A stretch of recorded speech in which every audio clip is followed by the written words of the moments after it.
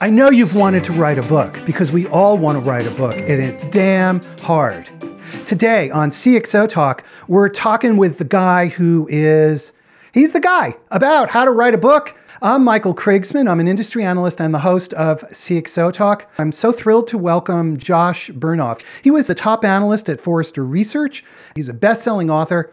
And Josh Bernoff, welcome back to CxOTalk. I'm happy to see you. Thanks, Michael. I'm really great to be here to talk to your audience. Yes, in the last 4 years, I've focused my effort on writing and especially on helping authors who want to create a business book that helps them boost their standing as an expert. Tell us the name of your company. Okay, so the name of my company is WOBS LLC, and that stands for Without Bullshit. Book that I wrote right after leaving Forrester was called Writing Without Bullshit. So I do tend to tell the truth, and that's something people have to get used to. It's funny because I always think of you as Mr. No Bullshit, and you write a daily column. I mean, it's great. Yes, well, that's what I want people to think of me as, and I've increasingly focused that on telling the no bullshit story about what it takes to do a book, and then when you shouldn't do it, when it doesn't actually make sense for people. All right, so let's begin at the beginning. Why should somebody write a book? They need to ask a question, which is, when this is done and it's out there, what's it going to do for me? Unless you really have a lot of idle time and this is just a hobby, the reason people write books is because they want to boost their standing as some sort of a thought leader or an expert.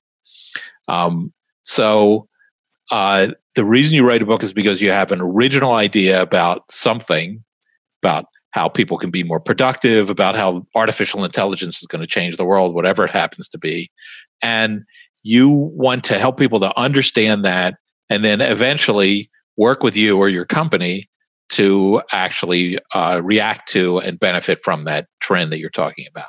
Josh, explain the mechanism that these kinds of benefits happen when you write a book. Well, a book basically is content marketing.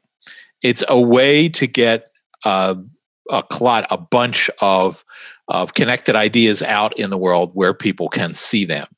So it will certainly get people the ability to speak. Sometimes keynote speeches that make money, but in many cases it's speeches at other places in conferences.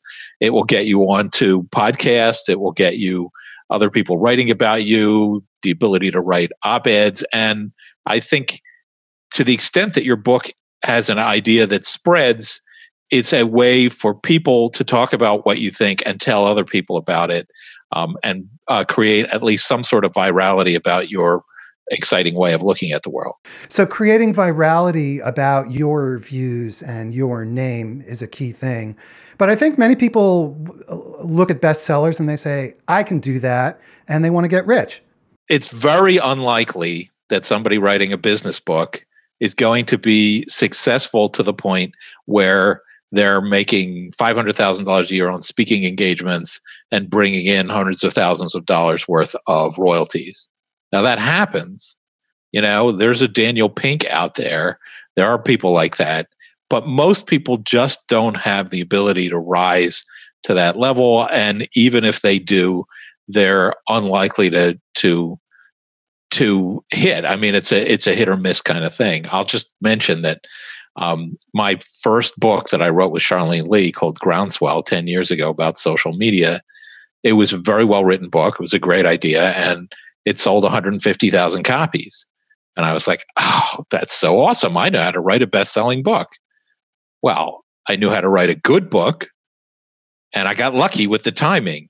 And I've gotten up to bat a bunch of times since then, and helped other people with books that I thought were excellent, but hasn't happened at that level of success. Even though those other books have been helpful from a thought leadership perspective, you don't usually get the chance to just bat out a bestseller. So the average book is not going to sell 150,000 copies, not even close.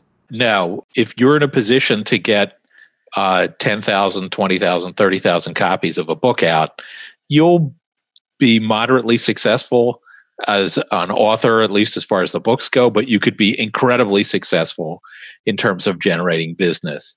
And I often find that what matters is not how many go out there, but that book gets in the hands of someone who says, this is the person I need to talk to. This is the idea I need to know about. And that is really where the value is in reaching those people. They're exactly the right audience for you. All right. So the summary is for most of us, you write a business book because it will help you reach your target audience, get your name out there and build your brand. Exactly right. And I want to focus on what you said about your target audience. So you need to have a very clear idea when you start of who that audience is. So your audience might, if you're writing a book on artificial intelligence, your audience might be CIOs and their direct reports. If you're writing a book on marketing, maybe it's CMOs and their direct reports. If you're writing a book on productivity, then your audience might be really anyone who wants to be more productive at work, but that's a little bit of a different proposition. But unless you have a clear idea of who's going to benefit from the book, and I mean specifically salespeople, marketing people, whatever, unless you have that idea in your head, then the book doesn't have the necessary focus to be successful. So that audience is the kind of crucial, once you decide on your motivation for writing the book, defining your audience is the next crucial step. Yes, it is. And I'd go a little bit further than that. You want to have a statement of how you are going to help people. All successful business books are about helping people. If they're about strategy, they're about helping people to develop strategies for their business. If they are about productivity, they're about helping people to get more done during their day. There are a few that are memoir, and that's just entertainment. You know, how I started this company, this exciting thing happened. But in the end, those are just like fiction. People buy them for the narrative. 99% of the time, the question is, what's my target audience and what will they learn that will be helpful to them from reading this? You know, I got a free copy of Neil Young's autobiography, and it was very entertaining. I don't think I learned anything, but I enjoyed it. All right, how do we identify the right audience? I think that ought to be simple. So, if you are, first of all, there's no reason for you to write a book if you don't have an idea. So you need to have an original idea. Well, how did you get that original idea? Well, that comes from your work. If you're a consultant, maybe you talk to dozens of people who are all trying to scale up from medium to large size businesses. Maybe you're a company that offers ratings and review software, so you're helping people to improve their websites and use ratings and reviews. Whatever it happens to be in your business, you are presumably providing some sort of a product or service that's helping people.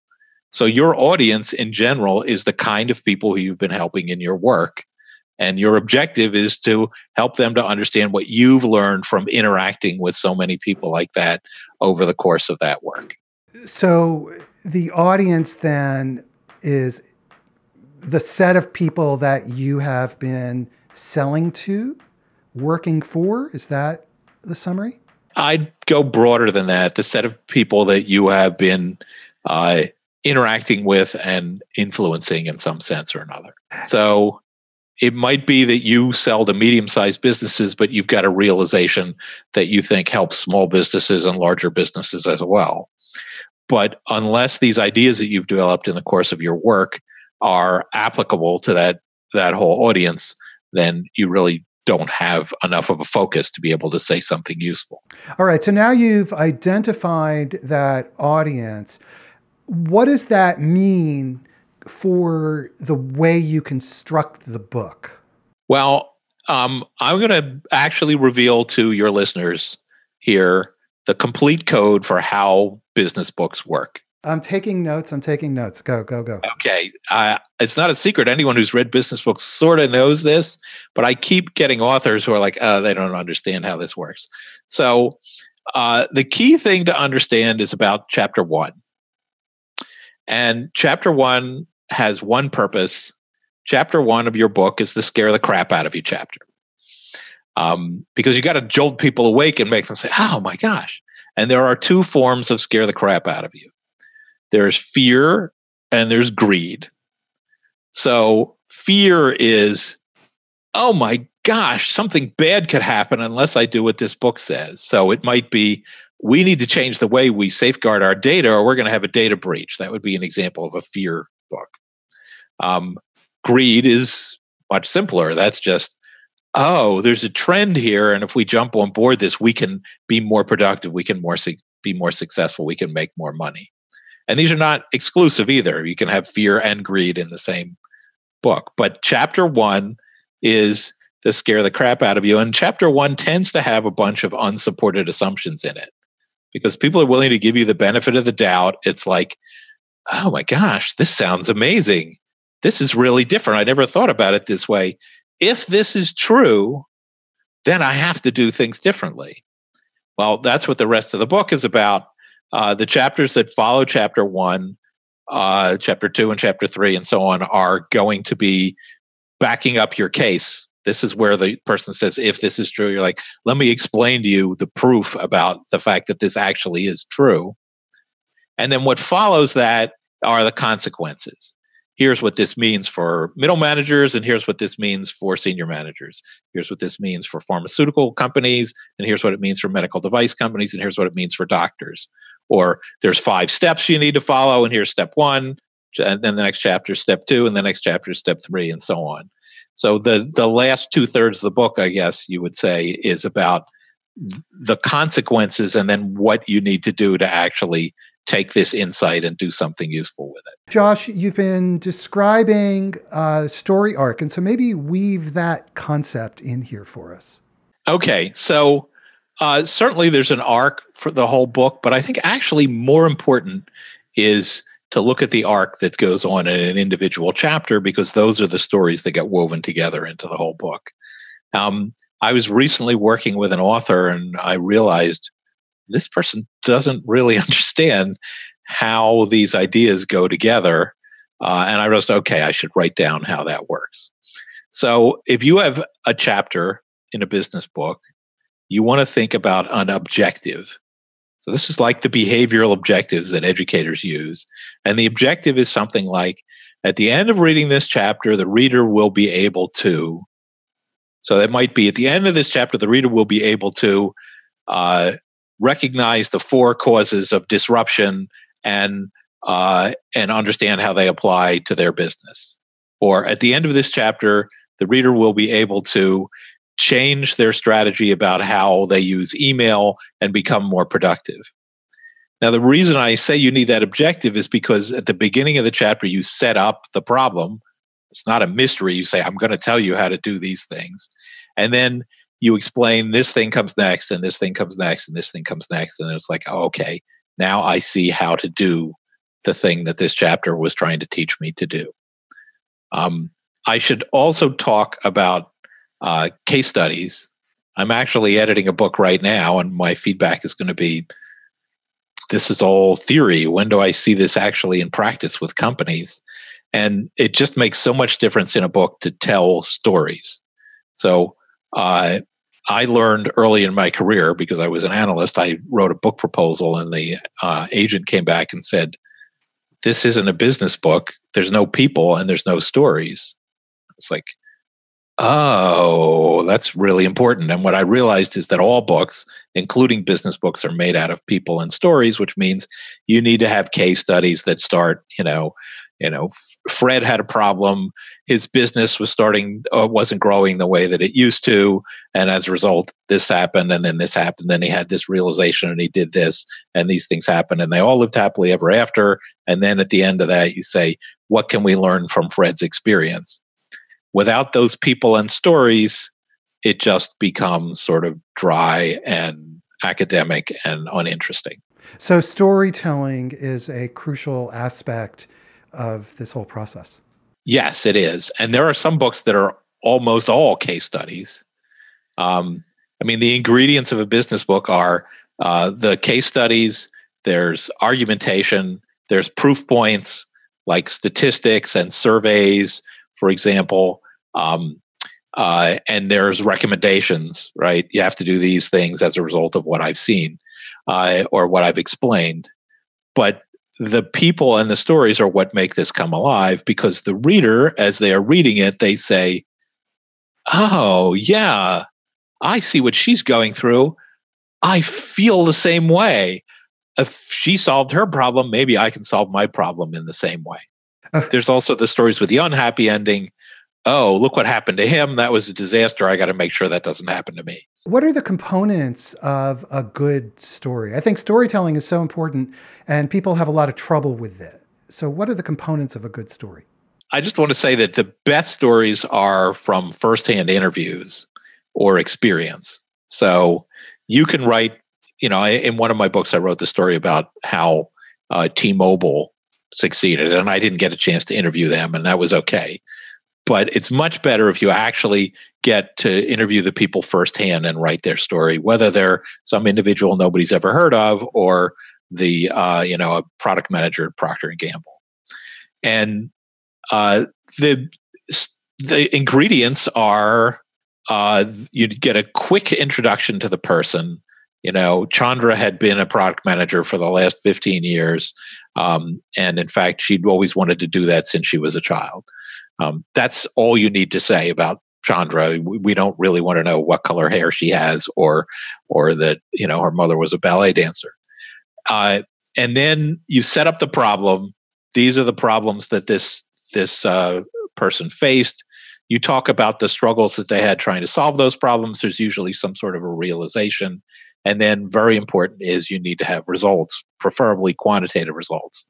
They finally hit on this. And once they started doing this, sales increased by 27% and they made $116 million more than they had the previous year. Okay, now I'm paying attention. The final part, which is typically not actually shown in the story, but comes right after it in the text, is what I call the moral of the story.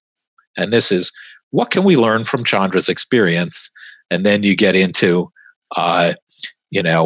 connecting that to the lessons or structures or frameworks or advice that you have in your book. I actually had an editorial comment in one of the books I worked on recently. The guy thought it was so funny, he actually published it on his Facebook. I said, this is a fascinating story. However, it actually proves exactly the opposite of what you're trying to say in this chapter. So we realized, okay, there's a problem. It's a really interesting story, but it doesn't actually communicate that you are an expert and you have a knowledge and a different way to look at things. In fact, it's showing people that the opposite of what you said is actually true. Can you explain to us the link between that initial focus you described at the beginning of our conversation on the importance of audience and the type of stories that you weave in so that we don't run into this kind of problem that you just described? I think it should be pretty clear that the people that you're telling the stories about should be similar to the people who are reading the book. And in some cases, that's aspirational. So if I'm going to tell you a story about a product manager at CVS, then if you're a product manager, you're going to be like, okay, well, I don't actually work at a retailer, but my problems are not all that different from his problems. So maybe I can take some lessons from this. And there, people like to throw in stories about, Shonda Rhimes or Michael Jackson or something, and that's fine. But you really don't need very much of that because most people don't identify with those folks. Now, it can be aspirational.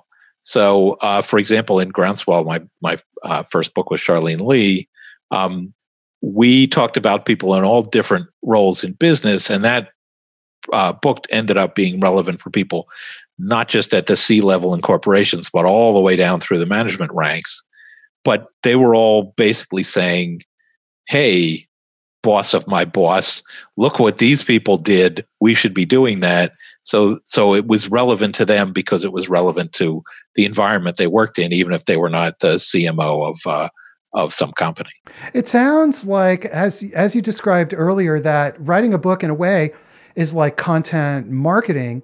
And it sounds like the lessons you're describing of focus and being aware of the needs of the audience are actually not any different from concepts in marketing such as personalization and being aware of who you're selling to. That's very much the case, but the difference here is the stakes. So if you look at content marketing, okay, so you write a blog post. All right, so that took you an hour and a half. Maybe it goes through some reviews, but that's a relatively small amount of effort. Go up a level of effort. We're going to write a white paper. Okay, we're going to have to do a survey and do some analysis, maybe hire a writer to do that. Okay, maybe we end up spending $8,000 or $10,000 worth of effort on that. But if that fails, it's not a disaster. If you do a book, you're going to be working on this for 3, 4, 5 months. And as a result of that, you really have to get it right. If you put that much effort in and then you don't write it properly, you don't launch it properly, you don't think carefully enough about the audience, you don't use the right publishing model, there are all these things you can do wrong that will cause it to fizzle. And then at the end of that, it's like, wow, that was a lot of work and it didn't really do much good. Okay, and on the subject of blogs, we have a question from Arsalan Khan on Twitter, who asks, what are your thoughts about building a book audience in a blog? For example, writing chapters and subchapters in the form of blog posts, and should media be added to it? I think what he's asking is, can you take your blog posts and turn them into a book? I did. This is my most recent book that came out under my own name, Writing Without Bullshit. And the way I wrote this is I started a blog about writing.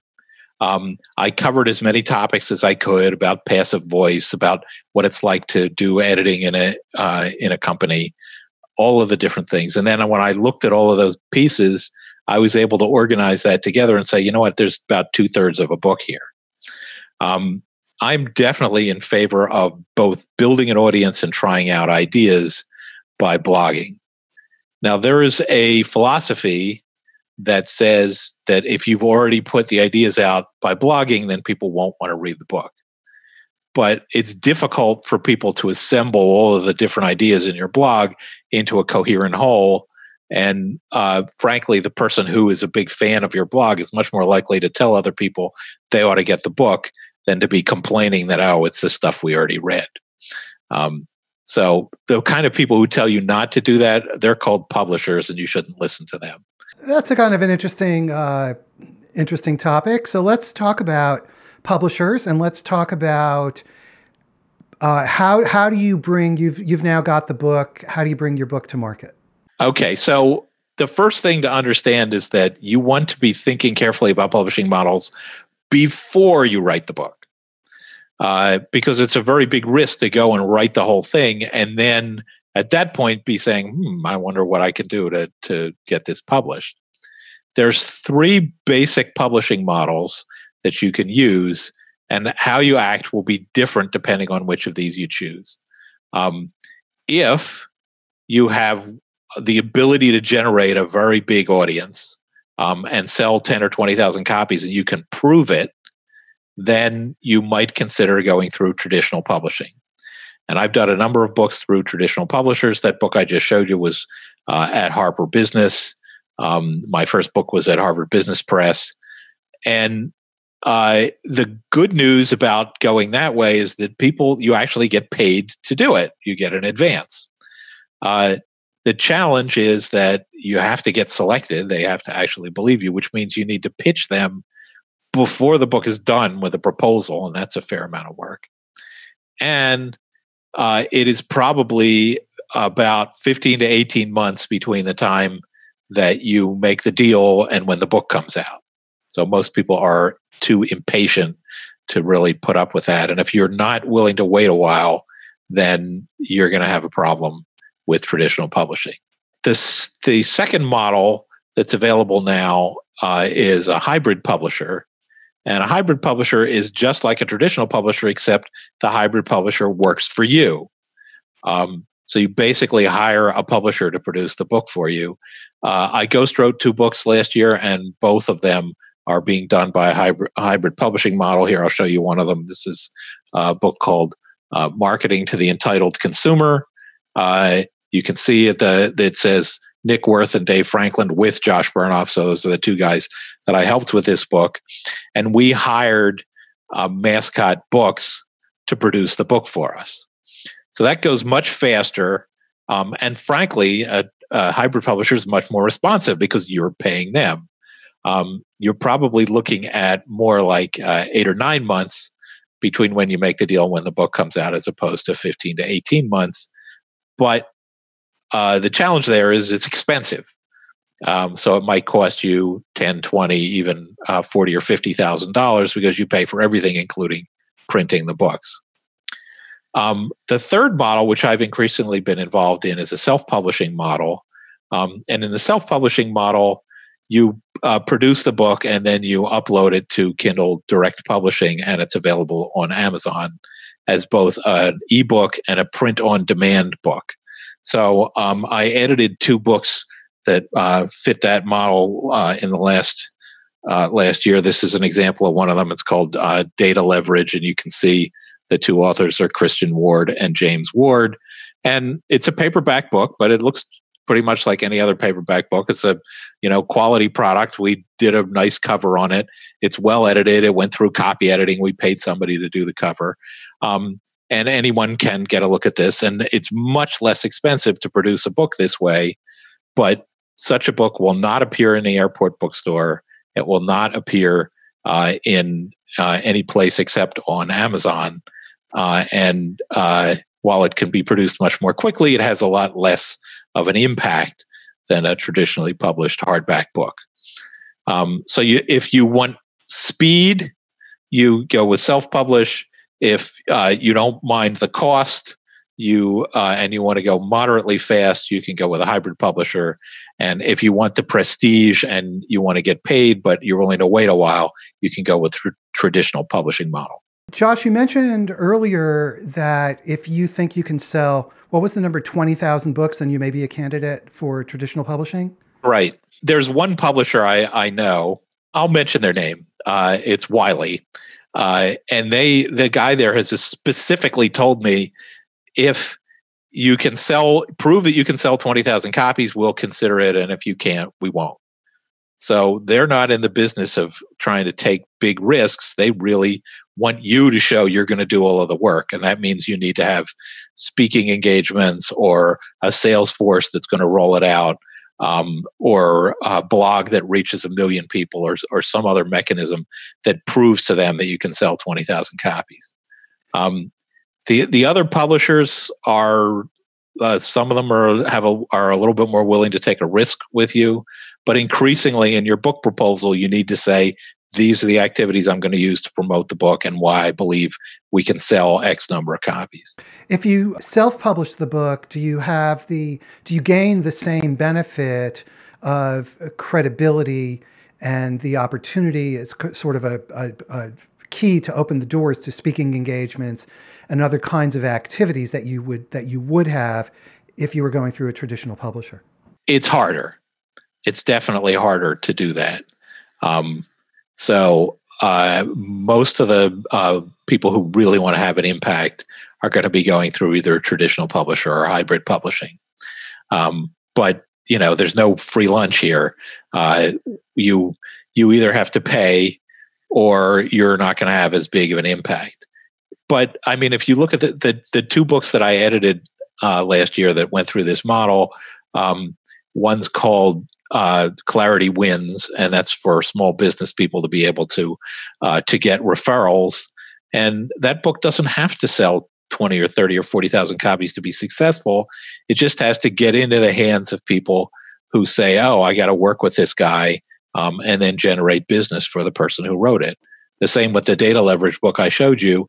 That just needs to get into the hands of the people who are making data strategy decisions in companies. They're going to read that and say, oh man, I got to work with these guys. They're the experts. And it will generate that business for the authors of that book. We have another question from Twitter. And Viraj Shah says, can you summarize the experience of writing a book in one written sentence? No, I cannot. And the reason I cannot summarize the experience of writing a book is that it is not the same for everybody. So if you ask me to summarize my experience of writing a book, I would say, come up with an incredible idea, do some fascinating research, interview people to get really interesting stories, and then weave it together using prose that makes people thrilled and excited. And that's my definition of a good time. The fact that that's my job now, my gosh, I'm just so excited to be able to do that at this point in my life. Other people find the experience painful. It's like, I can't figure out what I want to say. I can't get the words to flow. I can't figure out what the structure is. I don't really know what my idea is. And that can be very frustrating. And to be frank, that's really what my business is about, is to sit down with people like that and help them. But even in the cases where they've had that and that's come out and they're like, oh, look here, I produced it, here it is. If you don't launch it properly, then the experience of writing a book is, wow, I put all of that stuff, all of my energy into that. I produced this really good thing. And then it went out into the ether and made no impact whatsoever. You know, as I talk with many authors, it seems like a lot of my friends are and professional colleagues are authors. And the part that universally people seem to hate is the editing and revision process. You're making me feel like the dentist, right? It's like, I know I need this, but I know it's going to hurt. It doesn't have to be that way. And in particular, when I function as an editor, I'm always very clear about what I believe the problems are and also why the writer is having these problems. And when you can connect what you need to do to how it will make the book more effective, it doesn't become so painful. If the editing process is just basically somebody saying, oh, you're a bad writer, you're a bad writer, you're a bad writer, I'm so smart and you're so stupid, yes, that's going to be painful. But appropriate editing process, the editor is a partner with the writer. And at the end of it, the writer is saying, not only is the book better, but also I feel like I know more. I'll just mention this at Forrester Research. Part of my job was to edit the most important reports that people were working on. And I consistently heard two things. One is, while I was doing it, they said, wow, you are really making me work much harder than I ever had to work on one of these reports before. And then when it was done, they would say, would you edit my next report? So clearly there was an understanding that was getting to a level where it was valuable to the people who were having that editorial experience. What about the time commitment? I'm sure there are many people who have the platform, have the experience and the ideas, but they just don't have time to write a book. So where about that? Well, that can be very hard. The kind of people who write the best books are successful business people. And successful business people are not known for having a whole lot of time available. So people end up working on nights and weekends sometimes, or on airplanes. And if you can do that and that's good for you, that's great. Other people have a really hard time getting themselves into the right frame of mind to do that. And that's where, in some cases, ghostwriting comes in. So the book I showed before, the marketing book, those two guys really wanted to write it themselves. And then after a while, they came back to me and said, we just can't get the time together to do this. And if you read that book, it is their ideas expressed in the words that would have been the words that they used. They just hired somebody else. In this case, it was me as their ghostwriter to assemble it and put it together. And it was a lot easier for them to read what I wrote and said, all right, here's what you got right, here's what you got wrong, here are the changes you need to make, than it would have been to actually sit down and write paragraph after paragraph of prose, given how busy they were. I want to shift in a moment to the marketing of the books. However, I do have a burning question that I've wondered about folks like yourself who write books for others. How do you keep your ego in check that you're doing all of this work and it's not your name at the end of the day on the top of the door, so to speak, it's somebody else's name? There's a pretty easy answer to that question.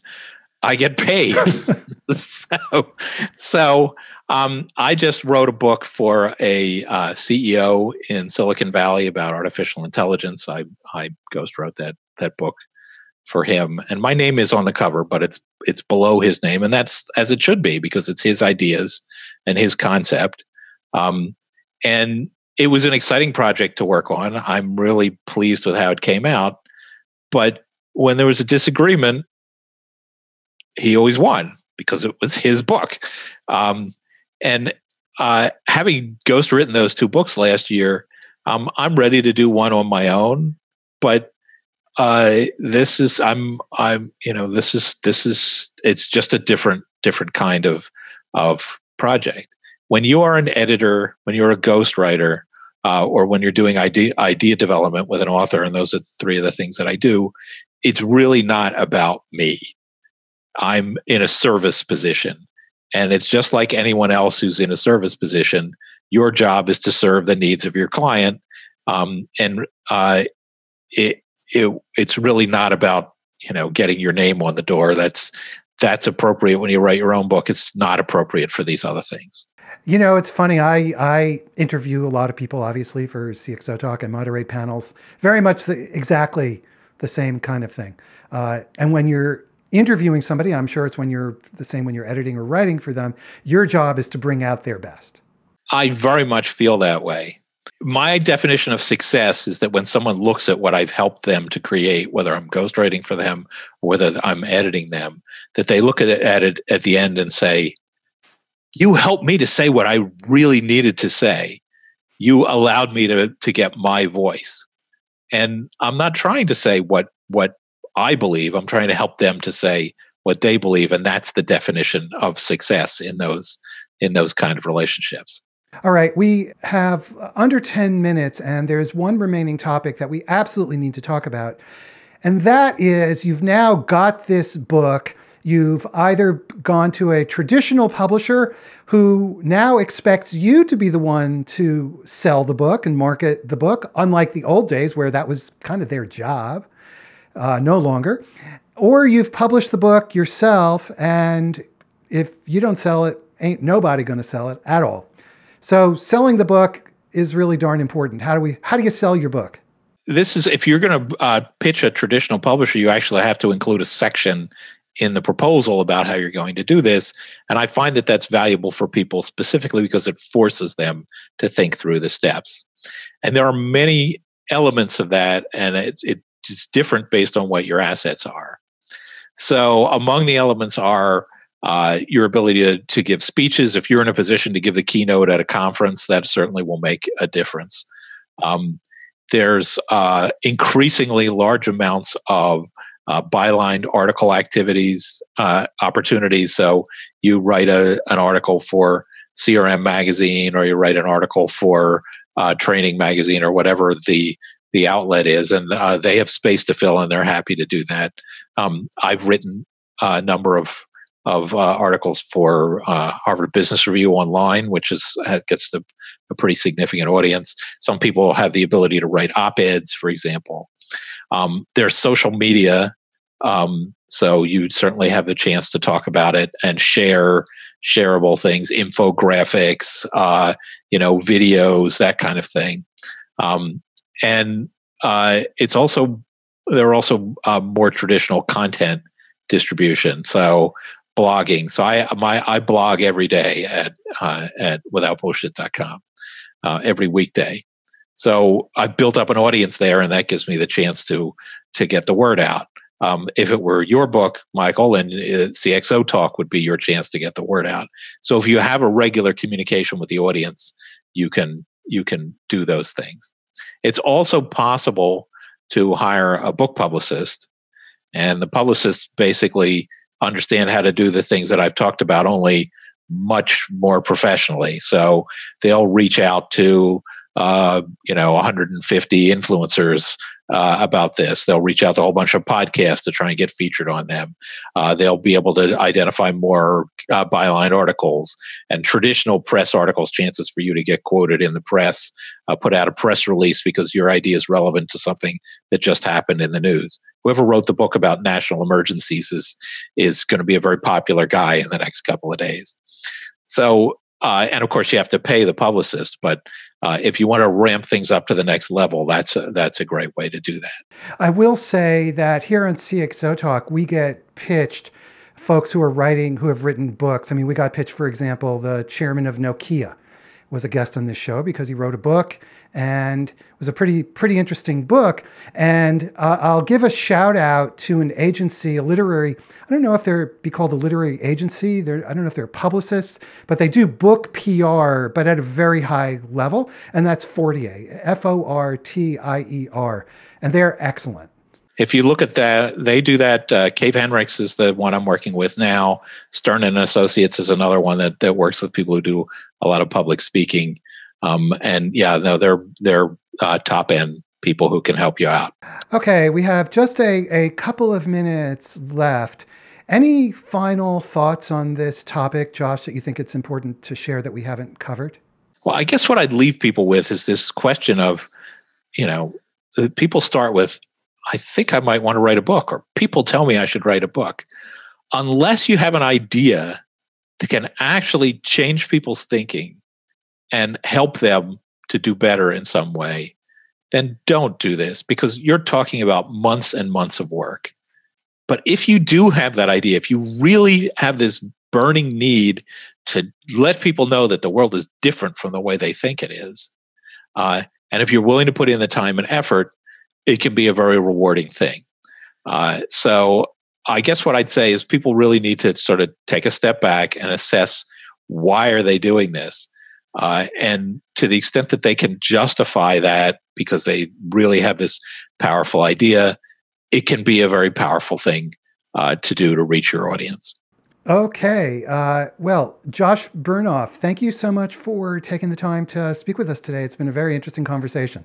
Michael, thanks for having me on. And I guess the last thing I'll mention is, if people want to get a look at what a book proposal looks like, if you go to the goodies area on my website, withoutbullshit.com, and go to the bottom, you can actually click on and download a copy of the book proposal I wrote for Writing Without Bullshit and get a look at what's actually involved in that.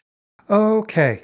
Everybody, thank you so much for watching. Before you go, please now subscribe on YouTube and go to the CxOTalk website, and also sign up for our newsletter. We have amazing interviews there, and come back and we'll see you again next time. Okay, everybody, have a great day. Thanks. Bye-bye.